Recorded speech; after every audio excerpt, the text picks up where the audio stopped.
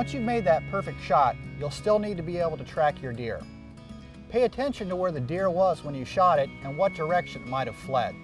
You'll need to wait at least 30 minutes before going after the animal.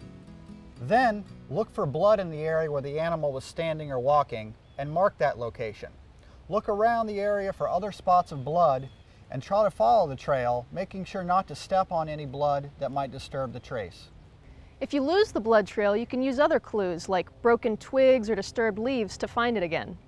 Remember to have a headlamp handy in case it gets dark. Once you find your deer, you'll need to field dress it quickly to prevent the meat from spoiling. You'll need a knife, some gloves, a headlamp, and maybe even some paper towels. To find more about field dressing, go to deer.dnr.in.gov.